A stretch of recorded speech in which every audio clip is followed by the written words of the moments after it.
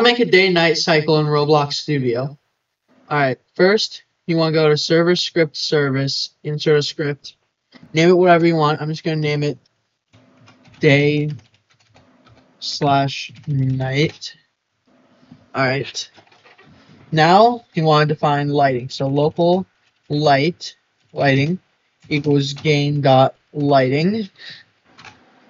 And then again, local cooldown equals false. Repeat until cooldown equal true. Now I like to wait 1 second and then lighting dot time of day. I think that's correct, right? No, it's clock time. Dot clock time plus equal around 0.03. And you can change this to be a little faster. So we should, yep, the sun is moving.